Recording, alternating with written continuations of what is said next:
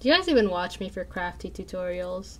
Or just watch me descend into card making insanity? Hi, it's me JD and welcome back to my channel. Today's video will be focusing on pop-up cards. Now I've done videos on pop-up cards in the past. Well, just the one video. But now I'm showing you even more ways to do pop-up cards. Before moving on, be sure to hit the subscribe button below, as well as the notification bell. The first pop-up card that we will be doing is an accordion pop-up. You're going to start off with an 8.5 by 5.5 piece of cardstock that's been scored right down the middle, and then you're going to take another piece of paper and just fold it accordion style. It really doesn't matter the length of the paper, just know that you have to be able to fold it in half eventually. So you're just going to make folds back and forth like an accordion until you reach the end, and once you reach the end you're going to fold it in half, as I said, and it's going to form this really cool fan-like pop-up mechanism. To hold the inner sides of the fan together, you'll need some adhesive or some tape, and then you're going to need something to hold it down while it dries, like this big giant binder clip. I don't know where I got that from, but it came in handy. Next, I'll stamp my sentiment on the front of the card while my little fan dries. One important note for your fan piece, the lighter weight the paper, the better, just so it's not so bulky when you close your card. I'll get out my little stamped and colored elements for the inside of the card, which are little duckies and they're so cute. I also stamped out my sentiment for the inside of the card as well. I'm going to put some double-sided tape on the back of my fan element. Then I'll peel off the backing of both sides. And here's where I'll match up the score line of my fan element as well as the score line of my note card. I'll attach my duckies with some glue. My plan is to make the accordion fan a little umbrella for my duckies. But what's an umbrella without a cane? Cane? Umbrella cane? Right? Umbrella? Whatever. I'm using the tiniest pen to draw my umbrella cane. Hold on. Copic. Now to really step this up a notch, I'm going to add some dewdrops along the top to make it really seem like rain. I'll set this aside to dry, and this card is pretty much finished. Next up, we will be making a birthday cake pop-up. For this next pop-up card, you're going to need a tea ruler, a pencil, and some cardstock. I've got an 8.5 by 5.5 piece of cardstock that I scored right down the middle. On the score line, I'm going to use a pencil and a ruler to mark down where I want my birthday cake. So I'm going to mark 1 inch from the right and 1 inch from the left, and my cake tier will be 1 inch high. So I'm going from the left and right points, and then I'll draw a line across for my bottom cake tier. And then for my next tier, I will go about 1/2 inch from the left of the bottom tier and 1/2 inch from the right from the bottom tier. Draw up my vertical line, which will be 1 inch tall, just like the bottom tier. And then draw a line across to complete the cake tier. I will repeat the process for the top tier, going 1/2 inch from the previous tier as well as 1 inch high for the height of the cake tier. Don't worry about all of these pencil marks we're making because this element will actually be on the inside. So now I'm going to cut out the pop-up cake. And to do this, I'm cutting along the score lines. I'm just cutting the vertical lines of the cake only. Again, this is along the folded edge of the card. Now I'm going to push this bottom tier back so it forms a step. And then I'm going to fold down the front of the pop-up element. And then I will take the front part and fold it back once more. I know it's confusing, so I'm just going to show you this one more time. Make the cuts, push it back, okay, fold the crease line, and then push the front part back again. So now on the inside you have a step.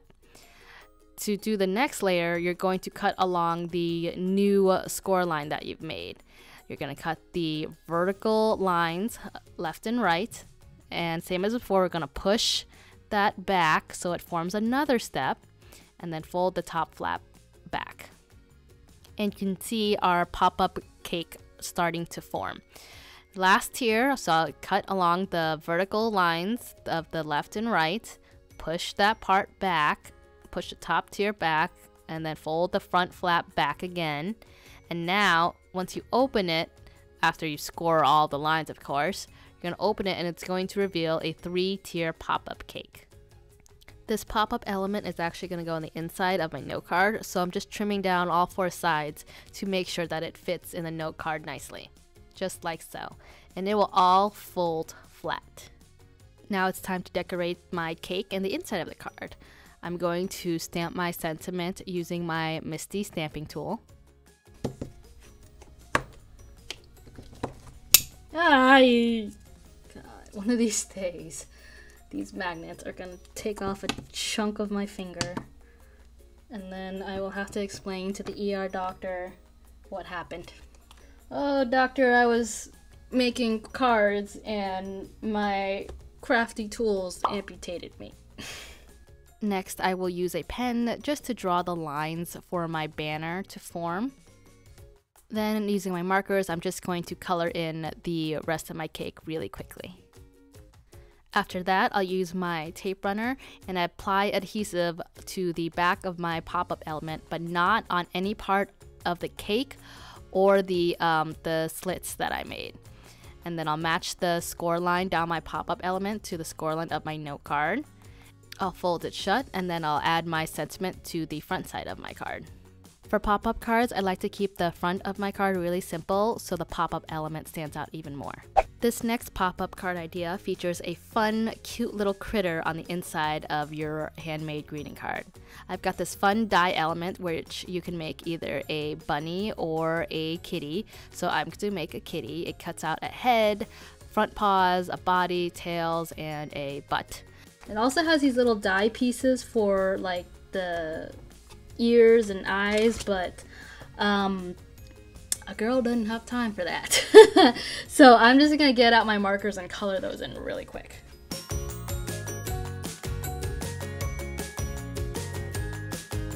There are score lines on the kitty's back paws, so I'm using the booty first.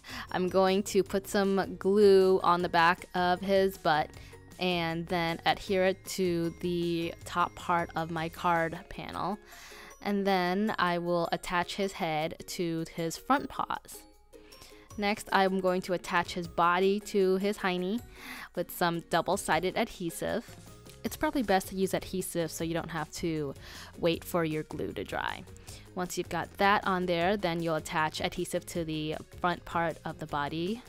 And then I'll use some more glue to just attach his paws to the bottom flap of my card.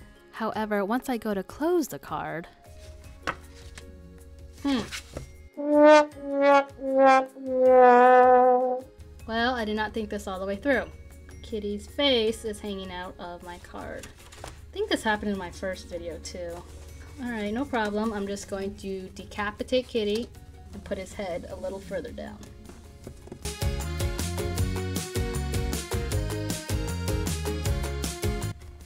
And Kitty will fold. Ha! Fixed it! Nailed the problem. Wait, no. Nailed it. Fixed the problem. Next, I'm going to stamp my sentiment, which in hindsight, I should have done first. No! Gosh darn it. What the heck? Alright. Whew! Crisis averted. I will then stamp my sentiment on the front of the card using my stamping tool. And there is my card.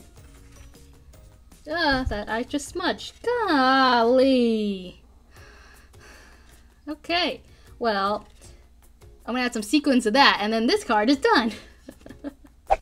The next pop-up card features this awesome pop-up peony die.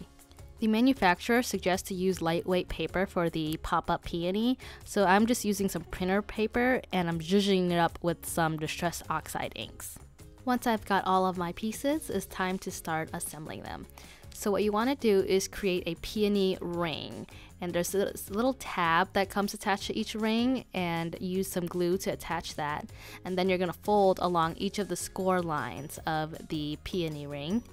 And then once you've got that, you're going to find the 2 tabs in the middle and fold those up. Fold those towards you, towards the inside of the peony, and then attach some glue to that, and then those tabs are going to run parallel alongside the score line of your note card. Remember, you're only sticking the tabs down, not the entire peony ring. Then it's time to move on to the next largest ring, and you're going to repeat the process. You're going to glue the tabs together, fold along the score lines, fold up the inner tabs and attach some glue to them, and then attach the entire peony ring to your note card using the same technique as before, using the tabs to run parallel alongside the middle score line of your note card. Once again, it's just the left and the right tab that go on either side of the score line, and it attaches to your note card. None of the petals should be adhered to your note card. It gets trickier as the peony rings get smaller, but it's still doable. This die set also comes with extra petals and pieces to help cover up the inside of your peony and also just to decorate. I've got all my peony rings attached. Now I'm just testing it out and it works beautifully. Now I will adhere the extra leaves that came with the die set, and there's still plenty of space to write a sentiment within this card. I heat emboss a large sentiment on the front of the card, and now this card is finished. This next pop-up card features a fun mini box die set from Monfon, and it cuts out this really fun mini box plus a bunch of little extras. So now it's time to start assembling all of these pieces together, and I have, again, 5.5 by 8.5 note card that's already scored down the middle. So there's little score lines as well as a tab. And so what I have not seen the tutorial on this, but I'll figure it out. I've only done like 4 pop-up cards before this. You're going to fold all of the score lines, and these 2 triangles are going to meet together like this, right? And that forms the bottom of your box. And then there's this little extra tab on the side, and that's to join your box together like that. So I'm pretty sure the triangle elements is what attaches to your note card, and this tab is just to bring your box together. I need some score tape. I need to get the really like skinny score tape. Mine's skinny, but it's not as skinny. Is that fat shaming my score tape? Oh gosh, I'm losing my mind. Okay. So the tab is peeled off. Now you're going to join the sides of the box together like that. Assuming you put it on the diagonal like this, with each triangle running parallel to the your note card score line. But how does it close? How does it close, Kelly? You know what I'll do? Temporarily adhere it, and then if it's wrong, I can reattach it. Or take it off, I mean. So each triangle run parallel, yeah? Yeah. When did I become German? Become parallel, yeah? Ah, there it goes. Okay. Boom. Got it. Got it. Got him. Okay, so I'm just gonna leave it like that. I mean, if you don't remove this kind of tape runner right away, it becomes permanent. Closed. Oh, what the hell?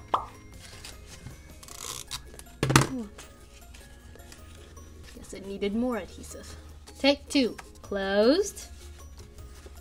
Open. Ah! And then I have this little banner, or no, inside element piece. I think goes on the inside of this. Do you guys even watch me for crafty tutorials? Or just watch me descend into card making insanity? Okay, so this one... Ow. Peeled up my skin. Score tape. Okay. This one goes on the right corner, and this one goes on the left corner. And you close it, and you open it. Oh my god! There. God, I need wine. Send wine! Closed. Open. There we go. Alright, next I'm going to attach my elements to the inside of the box, and hopefully that doesn't mess things up. I'm gonna cut into this teddy bear's armpits. That is a sentence I never thought I'd say. It's gonna go like this. Okay. Huh? I have to test this like every time I add something because I don't want to mess up. Yay! Look at that. Oh, look at how cute. Yay! Please close. Yay! Happy birthday. And as I did with all of my other pop-up cards, I'm going to make the outside of the card as boring as possible. I'm going to stamp my sentiments and then test my card just one more time. And that's it. That does it for today, guys. Thank you guys for watching. Bye.